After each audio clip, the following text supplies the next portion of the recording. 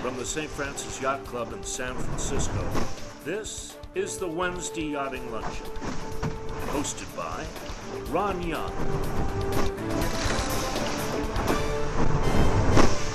Welcome to the Wednesday Yachting Luncheon, live from the virtual grill room of the St. Francis Yacht Club. We hope that you and yours are sheltering in place in a comfortable environment, and we look forward to joining you back in the grill room and in our yacht club just as soon as conditions permit. Our guest today arrived in America at age 3, having taken a steamship with his folks from Bremen, Germany to New York City. It was the beginning of an auspicious career in oceanography. At age 9, he would remember rowing around in a lake near Scranton, Pennsylvania, and all through his teenage years, he would play in ski boats and swim and canoe and kayak. And at age 9, he learned to sail on a canvas kayak with a lateen rig. If you can make one of those go fast, you are a good man, and you certainly have the tenacity that you'll need to do some of the incredible missions that our speaker is up to today. He would go on to Cooper Union, get a degree in oceanography, and he would participate on the Cooper Union sailing team. Now, that sailing team is also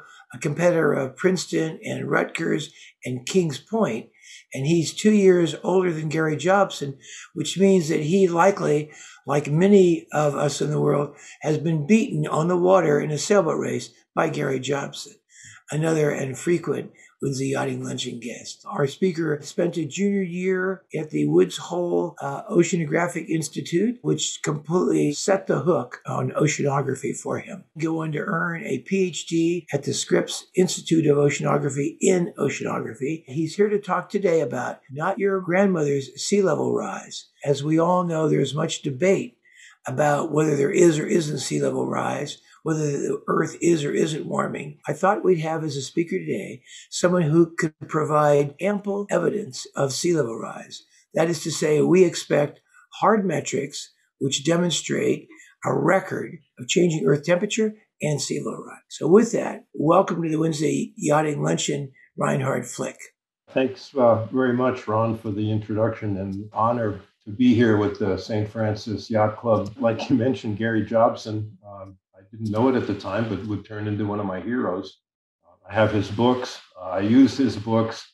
I almost certainly got beaten multiple times in my junior and senior year. And I would only disagree with you that this whole climate change thing is controversial. There's really not much controversy. There's not much room for controversy. There is a lot of uncertainty, I would say, and I will talk about that a little bit, the areas of uncertainty. I have to ask a question also. Your picture behind you, that's the Brigantine Californian?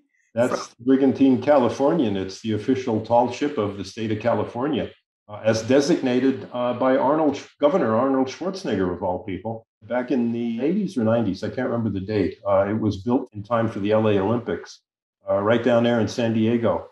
And they had a lot of trouble launching it because when they tried to launch it, it sunk into the sand. So they had quite a time getting it off the ground.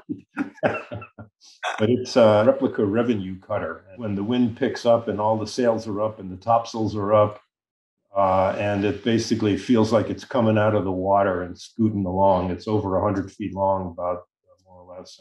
I crewed on it for a time, and it's just a joy to be on. It's out regularly. At the Maritime Museum in San Diego, go for it. So, Reinhard, you also go by the name of Ron, if I got that right? Yes, sir. That's right. It simplifies things if you're not German. Great. Thanks very much again for making this opportunity for me to talk with the likes of Jobson and others, and Larry Goldsbond, for example, who gave a really good overview, a great overview of the mitigation adaptation measures that are going on in San Francisco Bay. I'll talk a little bit about that as I go along. There's a picture of my grandmother and me when I was about age 5, and her role in this talk will become clear as we go along.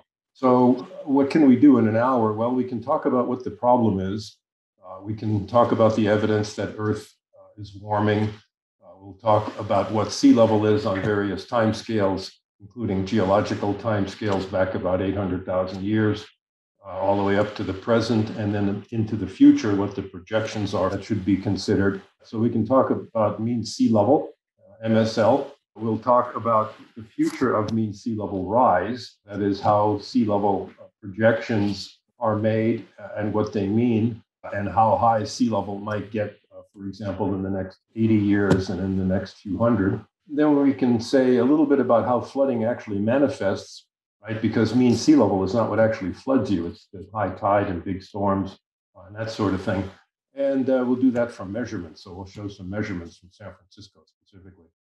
And what can be done in terms of how to cope with sea level rise, in particular, climate change in general in the future. So not to pick on the St. Francis Yacht Club, but you are on a spit of land in the north end of the city of San Francisco. I have a circle around the location from this Google Earth photo. And I'm going to talk about the San Francisco SFO tide gauge, which is located at Fort Point, just on the other end, on the west end of Crissy Field, from where the Yacht Club is located. So there's a couple of things I pulled off your website, a couple of pictures taken by, I assume, some of your members. And besides the striking view of the Golden Gate and this part of San Francisco Bay in general, I see two things or three things that are interesting right away with the location of the Yacht Club.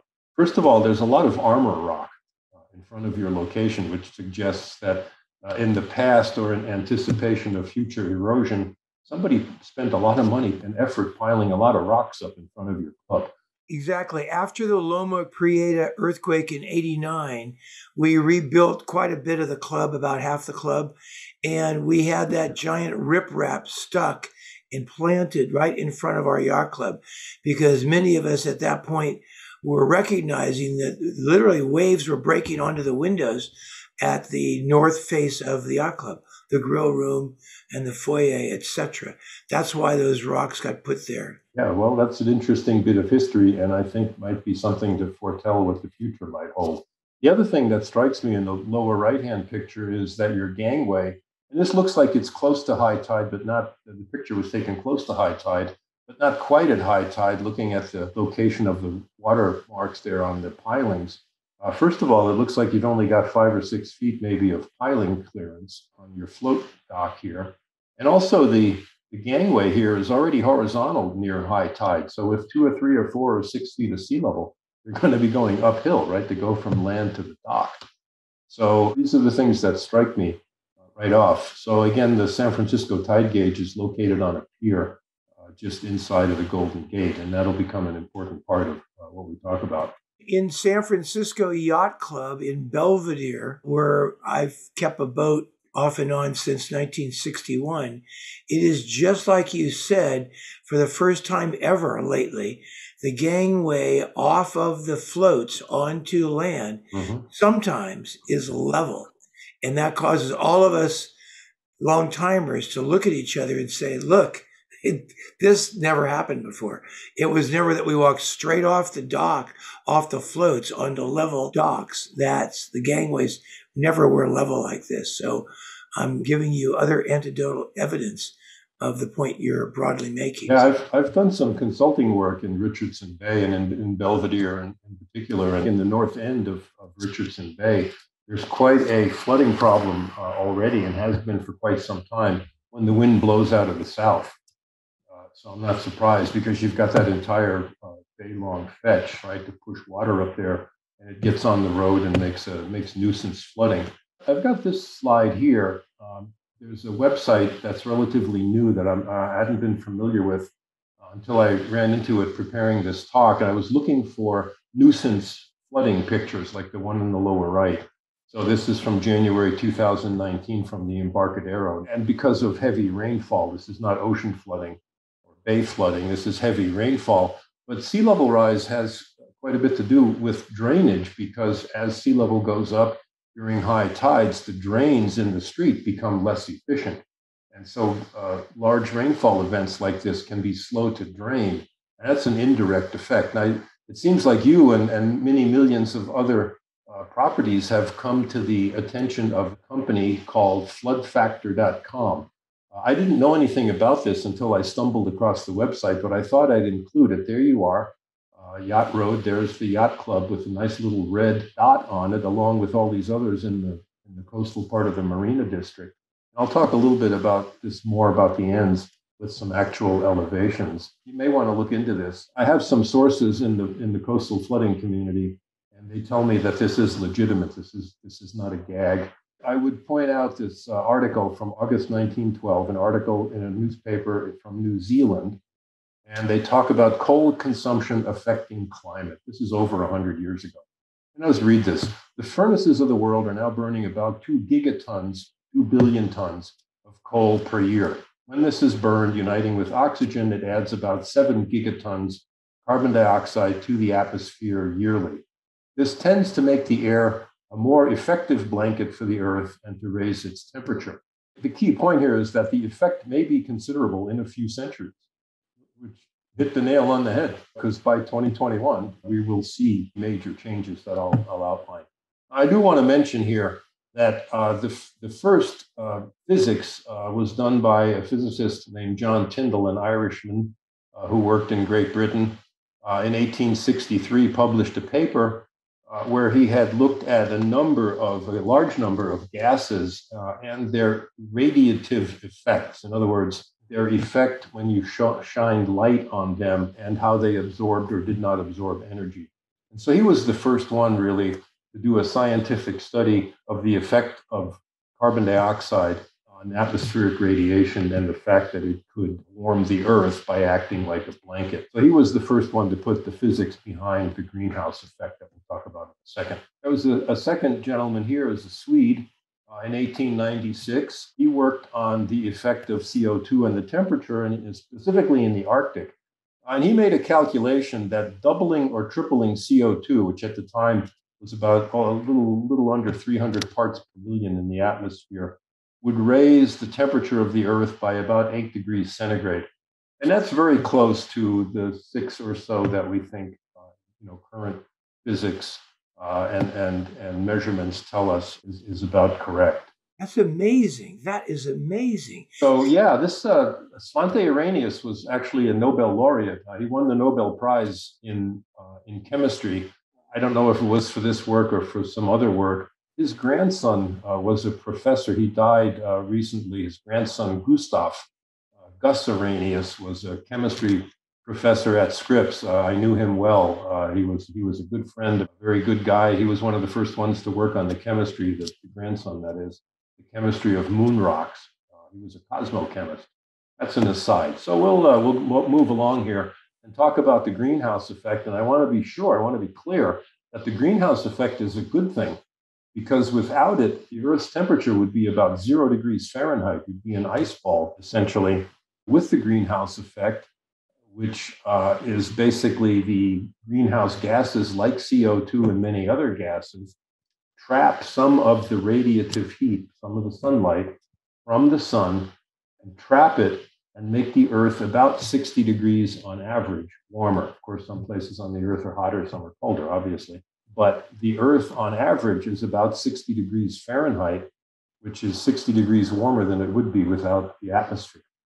So another way to look at this is the 3 closest planets here, so the Earth and its 2 neighbors. Mars has a very thin atmosphere. Mars has been in the news lately, right? Because we're actually going to try to live there someday. It's about minus 60 degrees Fahrenheit because almost all the CO2 greenhouse gases are in the ground. On the other hand, Venus has a very thick atmosphere.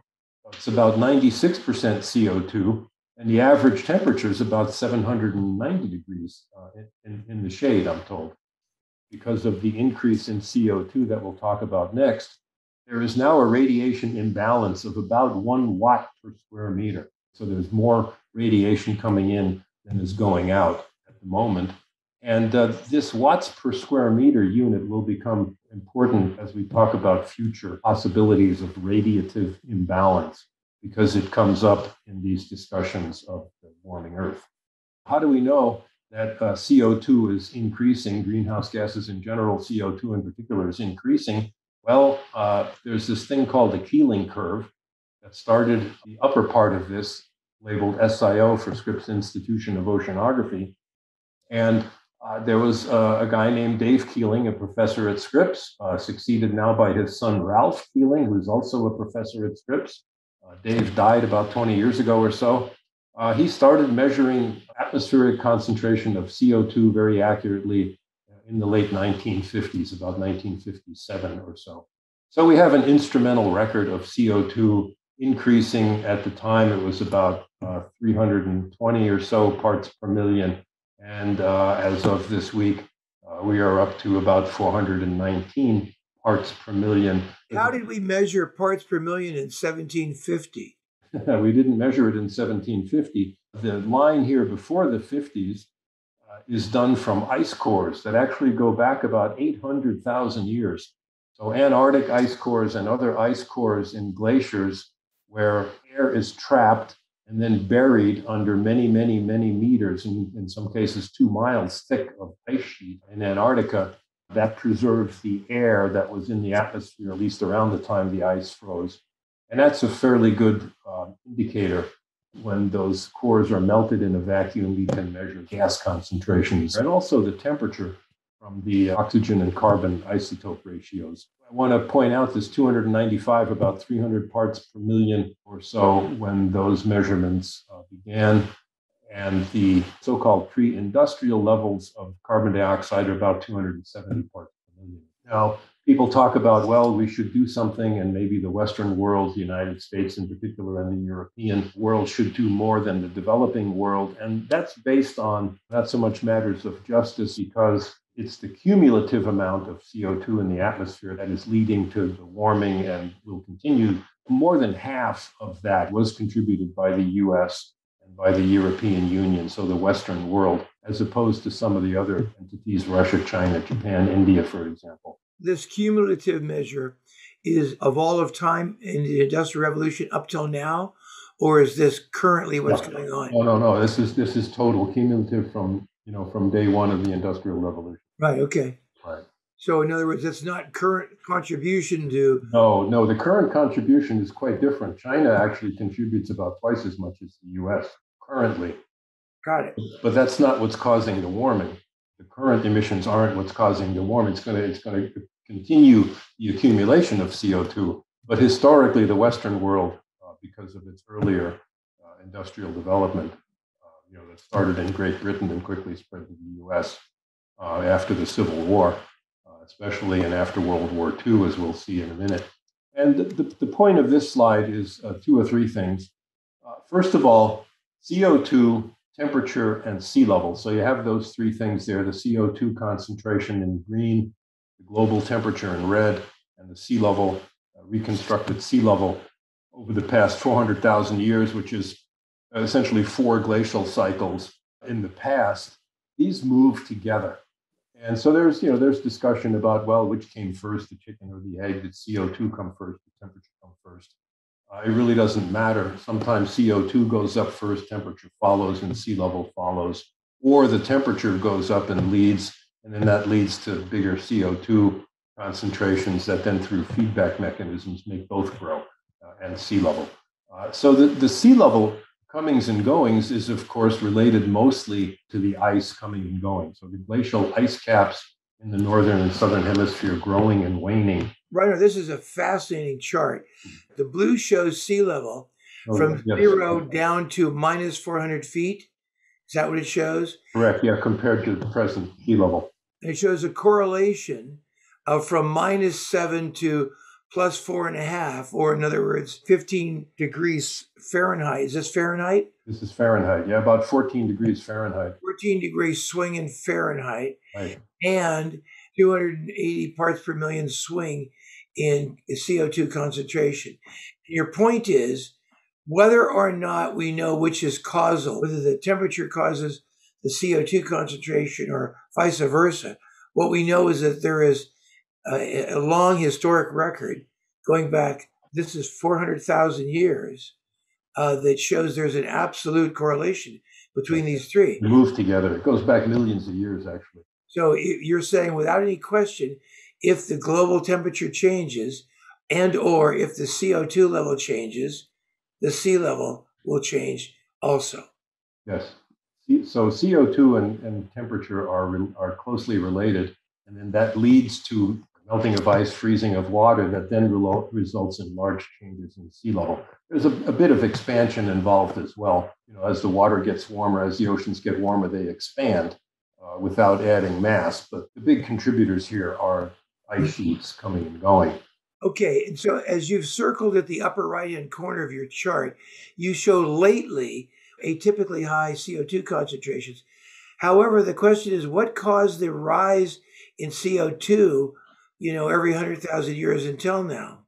Well, so these are obviously natural, right? Because there were no human influence, Right. at least that we know of, in the last few million years on this Right. scale. So the pacing of this 100,000 year, and you'll see some 20,000 year and some 40,000 year fluctuations in here. The pacing of this has to do with very small changes in sunlight, in insolation, right? In other words, the amount of sunlight reaching especially the northern hemisphere. And these are related to changes in the eccentricity of the Earth's orbit around the sun, right? The spin axis of the Earth, and also the wobble of that spin axis as the Earth rotates around the sun and as the Earth rotates around its axis. So those are 100,000, more or less 100,000 year, 20,000 year, and 40,000 year, more or less, fluctuations that then lead to feedback. So in other words, if a little bit of less sunlight reaches the Arctic going through the cold phase, there's a little bit more ice in the wintertime, a little bit less melting in the summertime. There's a little bit more white, a little bit less blue, and a little bit less green and brown, right? Earth and water. And so that leads to positive feedback to cooling. And then that sets into these cooling phases.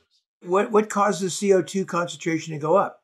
Well, it comes out of the ocean during warm phases and other greenhouse gases, not just CO2, but methane.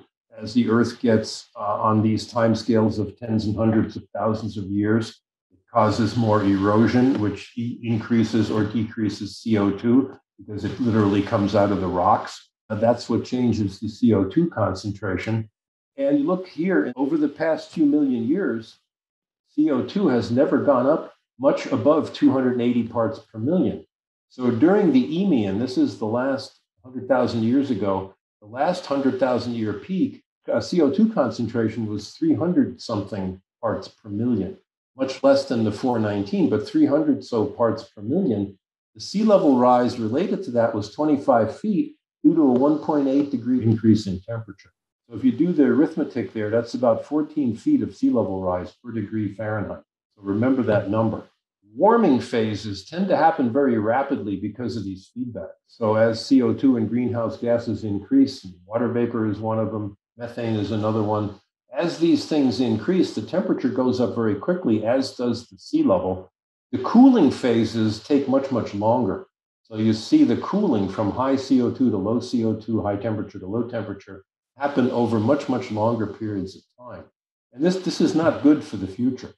So you'll see here, like you pointed out, that we are at an unprecedented, over the last few millions of years, level of CO2 concentration and greenhouse gas concentration in the atmosphere. So I want to move along here. Just keep these things in mind. 25 feet of sea level rise for 1.8 degrees Fahrenheit. So what is the global temperature right now? Well, it's about 2 degrees Fahrenheit already warmer than it was in pre-industrial times, which is more or less out here 1880 and before.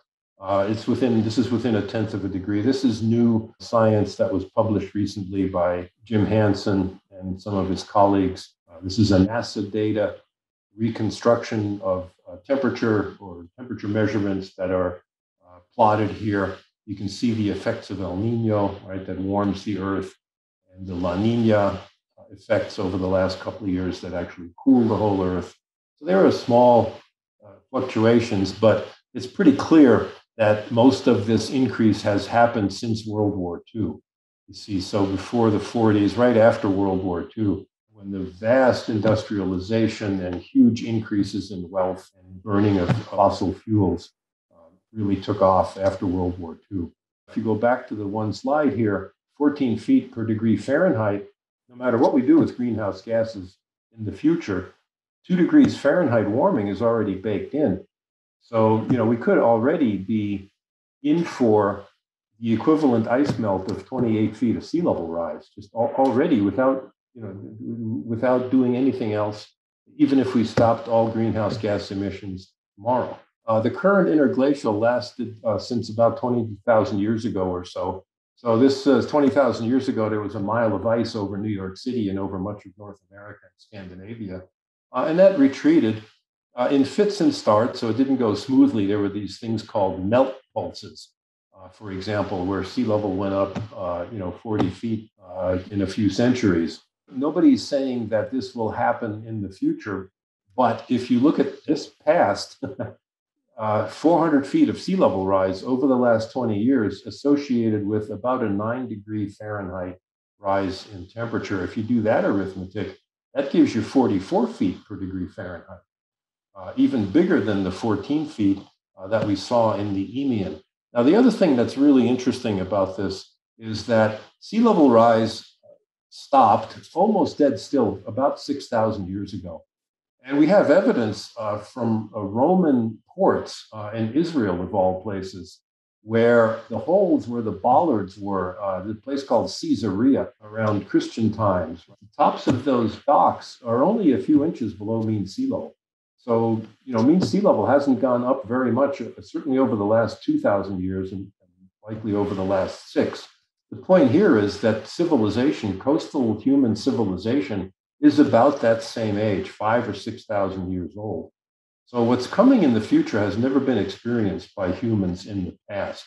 We have never seen temperatures and sea level rise we are in for in the next couple of hundred years in human history, in human civilization history. Now, how do we know sea level's going up? Well, we have some measurements.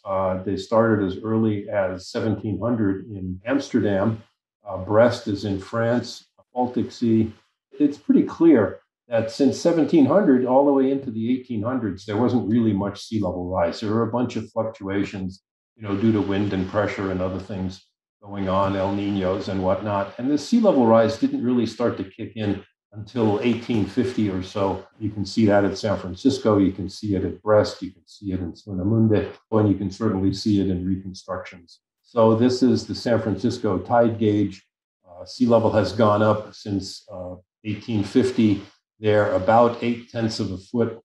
That's this from 2.5 to about 3.3 feet. And this is in NAVD, right? So this is a geodetic datum that you can relate to the elevation of your sidewalk right outside in front of your yacht club. There are some really interesting fluctuations and even relative still stands of sea level for 20 or 30 years where sea level didn't go up on the West Coast. So, when you want to look at sea level rise, I look at the minima. That's what these lines are for. The minima are not affected so much by these El Niños, which give you higher sea levels for a few years at a time. So you're saying that 83 spike is in fact El Nino That's an El Nino. It's undoubtedly an El Nino, as 2016 was 15, 16, 97, 98, 1941. The warming is about 1.2 degrees Celsius, 2.2 degrees Fahrenheit from pre-industrial times till recently now. And the mean sea level has gone up about 1/4 of a meter, 0.8 of a foot. The question is, what future do we want? Now, Greta Thunberg, somebody I met a couple of weeks ago, described as a mentally ill Swedish teenager. Well, she has Asperger's. That's not quite the same thing as mental illness. She tells it how it is. Now, I don't want you to panic. At least not yet. There'll be time for panic. I want to use a different P word, and that's plan. I want to encourage everybody to plan. Let me put this CO2 into context and the industrial output of CO2. So remember in 1912, in that newspaper article, they mentioned 7 gigatons. So here we are now in 2020, we emitted 43 gigatons of CO2. This is the per year increase in CO2 emissions. Okay. That's right. So here we are now, 2020. So we have a choice. We can choose a high emissions, basically business as usual scenario where we will end up with 4 to 5 degree change, centigrade change, 10, 12 degrees Fahrenheit increase in temperature, or we can eventually somehow move to low emissions, And here's where these 8.5 watts per square meter that I mentioned earlier come in. So a low emission scenario would get us to 2.6 watts per square meter in balance from the current 1 watt per square meter by 2100. Or the high emissions gets us to 8.5 watts per square meter. Watts is, in this case, a measure of temperature, of energy, of radiative energy. And you're saying we hold some of it, 2.6 watts per square meter at the bottom. Well, in the future, we're holding about 1 right now, but that's going to grow. So RCP, what's RCP again? So the RCPs are so-called radiative concentration pathways. These come from the Intergovernmental Panel on Climate Change, so-called IPCC, that I haven't mentioned yet. I want to move on here to what do we know? Well, the basic science. And I want to say the basic science, not all the science, was settled a long time ago. And I'm not trying to imply that any of this sea level science is simple, but warming is happening now. We're seeing the consequences of it all over the place. It's caused largely by human greenhouse gas contributions, especially CO2 to the atmosphere from fossil fuel burning. What can we do? Well, at least 3 things other than give up and do nothing, which in many respects will be the most costly approach. So Jim Hansen, the leading authority in climate research, almost 35 years ago, warned us of what was coming.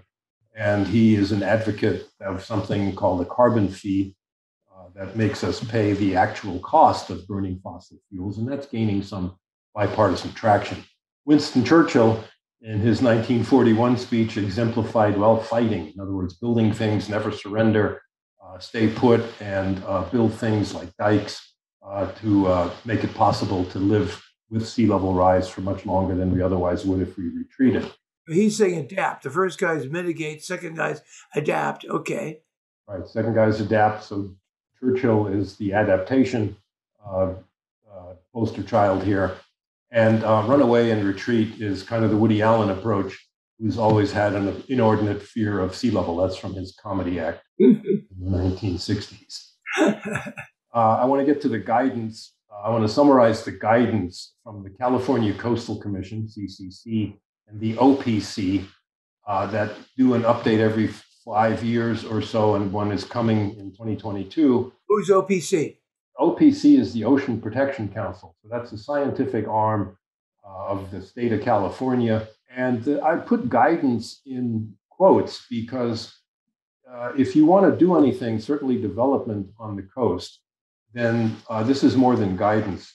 These are the future sea level rise scenarios, at least currently, that are in force in the state of California that you have to pay attention to and that you have to address. And that goes for all state agencies and public agencies, as well as any private individuals that think they're going to build something on the coast. So the summary here is that 6 to 10 feet are possible of sea level rise are possible this century, albeit unlikely. But last year, the OPC is starting to encourage 3.5 feet. Consider 3.5 feet by 2050. So the high emissions and the low emissions, there we are again, right? The 2.6 RCP and the 8.5 RCP. There are 2 separate sets of sea level projections out to 2150 relative to 2000 if we go to low emissions and high emissions. And they have probabilities associated with them. If Greenland and Antarctica ice collapses, then we're on this H++. Highly unlikely, much less than 1 in 200 or 1 in 20 or 50-50. So here's the 50-50. Sea level rise is currently thinking half likely to go higher, half likely to be lower than these 50-50 scenarios. And I want to just point this out. The 50-50 is 2.5 feet by 2100. It's pretty modest. So help us understand what you say at the top. If Greenland melts, that adds 20 feet of sea level? Yeah, if all of Greenland melts, in other words, all the ice on Greenland melts, it adds 20 feet to global sea level. If all of Antarctica melts, it adds 200 feet of sea level. Nobody's anticipating that at this point. Nobody thinks all of Antarctica is going to melt. West Antarctica might melt. So this is a blow up of this previous slide. The 50-50 low scenario out to 2150, but it includes the data from San Francisco. So this is the measurement from San Francisco from 1855 to 2020. And here's a blow up of that from inside the arrow, right, from 1970 to 2050. That's this. So this shows a couple of things. It shows this high scenario, even the 50-50 high, right? 50-50, 2.5 feet by 2100. By 2150, this is going to be way higher than anything that's been measured on the West Coast. Even this relatively low 50-50 chance of exceedance or being below it. None of this is going to, we won't be able to differentiate which path we're on because of the fluctuations in sea level, right? So these are the El Niños, there's 83, 2016. The natural fluctuations in sea level in the Pacific Ocean kind of mask which trend we're on. So are we on this H++ trend? Are we on one of these other ones? Or the ones in between that I'm not showing here? That's the question. So here's where my grandmother comes in. And I sent this slide to Jim Hansen, and he actually, since I use his stuff all the time, he liked this so much he's actually using it in some of his talks. So my grandmother, Louisa, was born in 1898, and she lived until 1984. And if you look at sea level starting in 1850 as 0, right? So sea level by the time she was born was sort of up to her little baby ankles over here, right? If she was 18 inches tall when she was born. By the time she died in 1984, sea level had gone up to the lower part of her shins, right? She was about 5'6" or so. Now, my granddaughter, on the other hand, was born in 2017. Right? She's 4 years old now. By that time, sea level, global sea level, had already gone up to her baby waist. Now, by the time, if she lives, the women on both sides of our family, live pretty long time. She has a very good probability of living to age 90 or so, right? That's 2107. So she will touch the next century in lifespan. But sea level will almost certainly be up to her waist, or up to her fanny, or up to her waist, or it'll be way over her head. Right? There's a possibility that it'll be way over her head, depending on which trajectory we go on, and how fast and how much of Antarctica and Greenland actually melt over the next 100 years or so. So I found a benchmark that's 13 feet NAVD, right? North American Vertical Data. It's what all the engineers and architects use when they talk about land elevations. So the Marina District in general is less than 20 feet.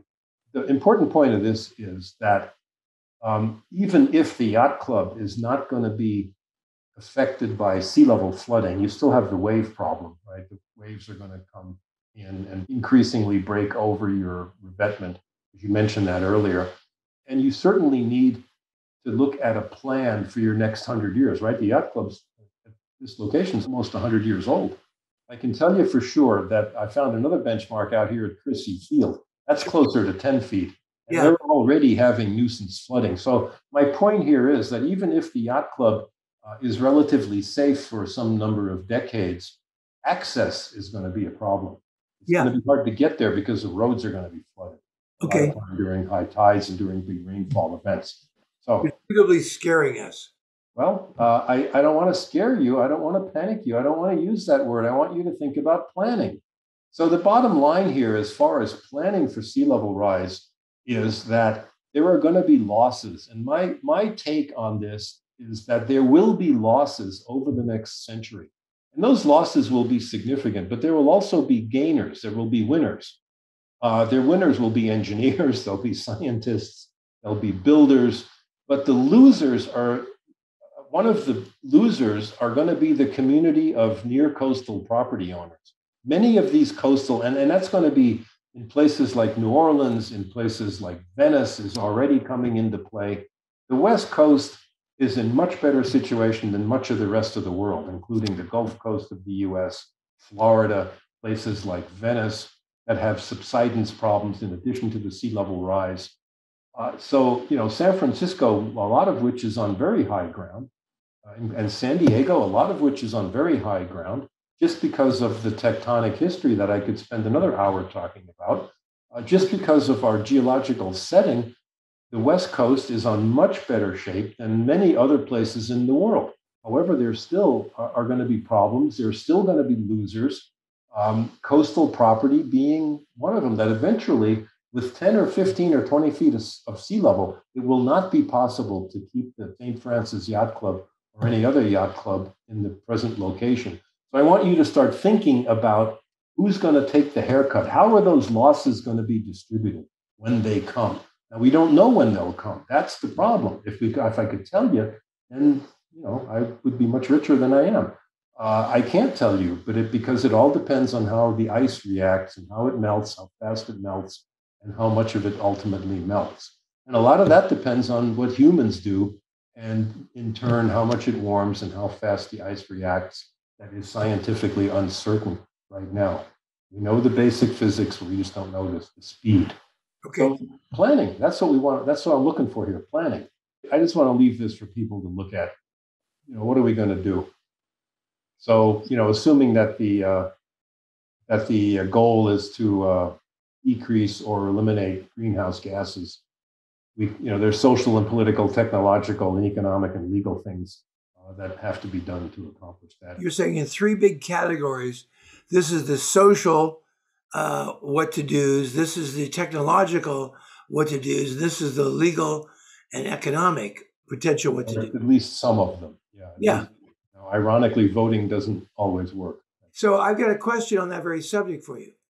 So it seemed to me for some time, and before the 2016 election, I wrote about this. It seems to me that Russia benefits from global sea level rise and global warming, because Moscow is 350 feet above sea level and 800 miles from the shoreline. And their northern Urals would be ideal farmlands if they could just warm them up. And the mineral deposits in all their territory would be more exploitable if they could warm them up. And the northern shoreline would have very short, deep water sea lanes to the rest of the world. So you could, if sailing around the world, just go straight down from Russia to anywhere. And that would explain why they are doing a lot in terms of defense of their northern borders and northern shorelines. They're making icebreakers. They have more icebreakers than everybody else put together. So I worry that they actually aren't saying anything about it, but that they're wanting sea level rise and global warming. I agree. My father was my father fought the Russians in Finland during World War II, and one of the reasons we emigrated. You mentioned why we left Germany. Well, my mother was half Jewish, and my father fought in the army and was heavily injured. He wanted to move someplace the Russians couldn't walk. So yeah, I mean, I think you're 100% correct. I think the Chinese currently, in the current geopolitical situation and in the greenhouse gas context, I think, though, everything you say is true. I think it would be of much more benefit than loss, as far as I know, to Russia. But I think China is the key. And if U.S. and China can get together on this greenhouse gas emissions, we could start to solve the problem. In other words, put a carbon fee, make carbon fossil fuel use cost what it actually costs. Okay, great. If China would agree to that, I think we could solve it with or without Russia, India, or anybody else. They would have to come along, just because there would be a tax on imports if they didn't have their own tax. So this is it. To summarize, Antarctica's warming, but it still keeps the beer mighty cold. Take my word for it. You got about a minute once you pop the Heineken open and you let the pressure out before it turns to slush at 20 degrees, which is what we're doing here on the. This was an expedition to the Ross Ice Shelf, which is an important part of West Antarctica and keeps the West Antarctic ice sheet from sliding into the Pacific Ocean. We were there on a quest to install seismometers. And this is some of the other scientists. This guy in the orange is an engineer. And we were taking a break. We were camped at a place called Yesterday Camp, because it was very near the date line, near the 180 degrees date line. You could walk a couple of 100 yards and be in yesterday. Well, so let me see if I got this right. Are you saying something would happen to our beer? I mean, I'm talking about real urgent mission, real question here. Well, see, the point is that the Arctic and the Antarctic are still mighty cold, which explains these outbreaks of cold, in the Midwest that we get when the jet stream comes down. This was all predicted. It's all in the models. It's all in the Hansen's and other models, and it's been known for 30 or 40 years that you could have increased cold spells in the Midwest all related to global warming. So you have to keep these concepts separate. The Earth is warming, and that causes climate change, which includes cooling of some places sometime. You see, it doesn't mean that, oh, Duluth is colder or Ohio is colder this week because of some cold air outbreak, from the Arctic that's still mighty cold. And that means global warming's not happening. See, that was one of the arguments. Okay, so I have another question and/or point. It seems to me, from my amateur perspective, that it's just way less expensive to prevent global warming than to try to accommodate global warming. I mean, the whole notion that we have to start building, dikes all around the world to make sure that Florida isn't underwater, or Miami isn't underwater, or New Orleans, Washington, D.C., New York City, Boston are not underwater. That just seems like an untenable idea. On the other hand, when we start looking at the cost of doing it, we might more quickly recognize that axiom that I just spun out, which is it's cheaper to prevent global warming than to try to, accommodate it afterwards. That would be true, except for what I showed. See, there's already tens of feet of sea level rise baked in, no matter what we do. It's unavoidable. The point here is that it takes so long because of the inertia, the thermal inertia of the ice caps, especially Antarctica, and to a large extent Greenland. Those are going to keep melting for hundreds of years, no matter what we do, and there's no stopping that.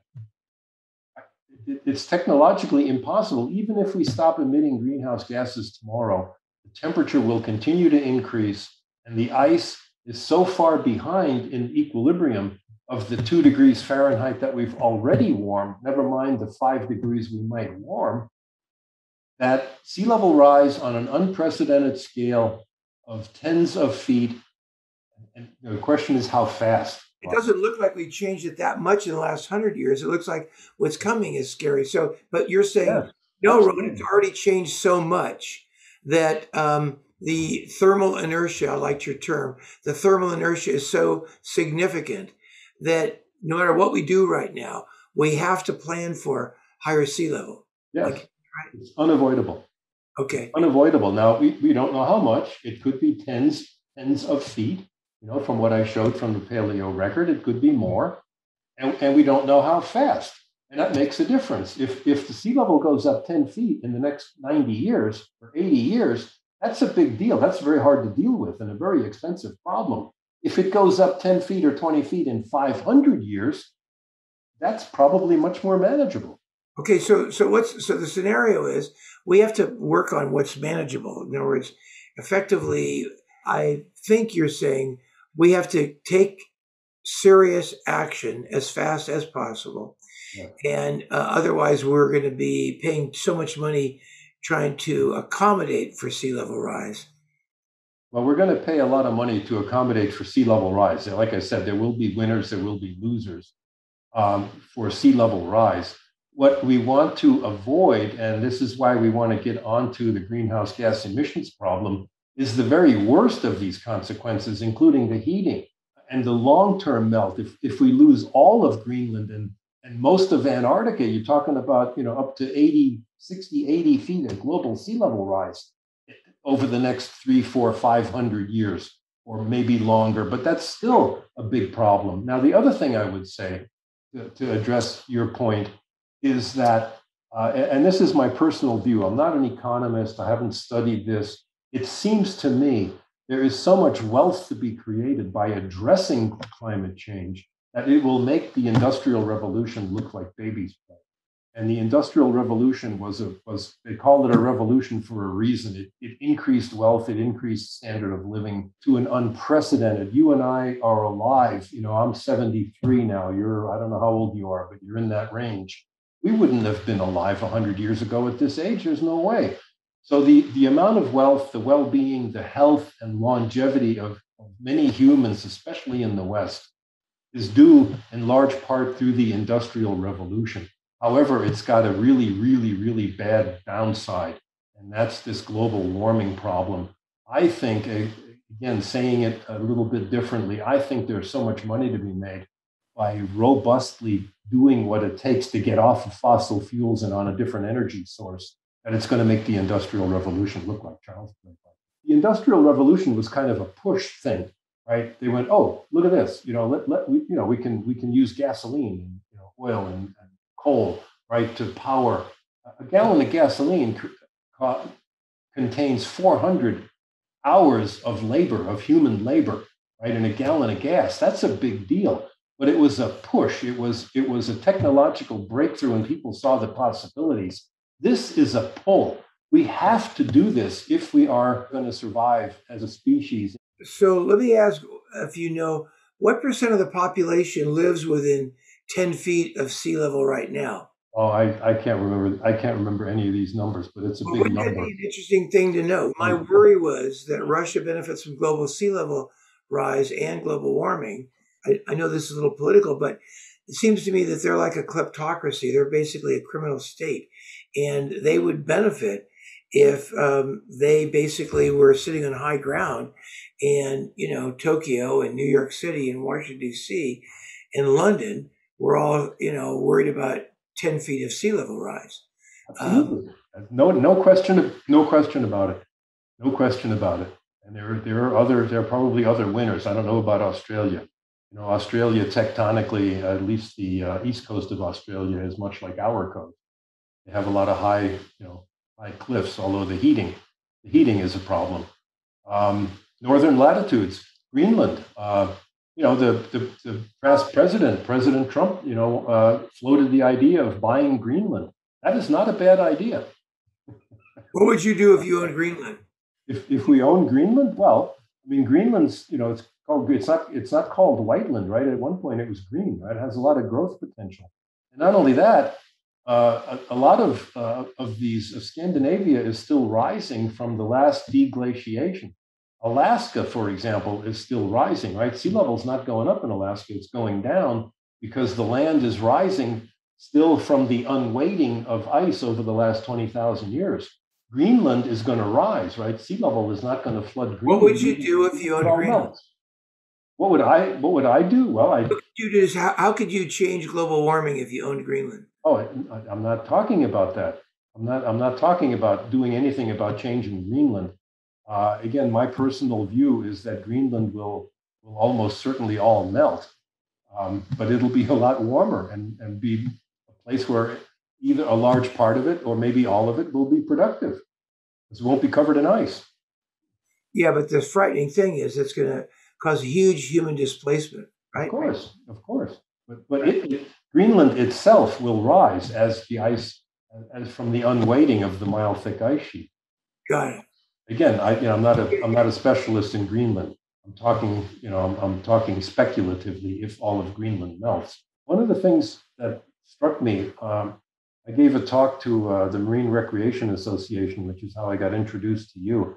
And I looked at books, manuals, that guidelines for marine berthing facilities, guidelines for safe operation for marinas, design of small craft berthing facilities by the Department of Defense.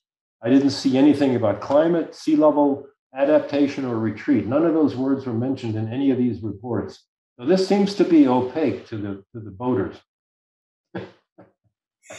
Well, the funny thing is, it might seem that way if you look at the government publications, but those of us who are sailing on the bay are thinking about it all the time. And those who drive on 101 through Sausalito at the entrance to Mill Valley actually realize that the road is sometimes blocked because the high water goes the access. Yeah. So many of us are paying attention. And your earlier slide with the gangway shows just that very same point. Reinhard Flick, it's been a great pleasure listening to such an informed presentation on a subject that must be important to all mariners. I want to thank you very much for sharing your knowledge, your wisdom, and your insights with the Wednesday Yachting Luncheon. Thanks for having me. Great pleasure.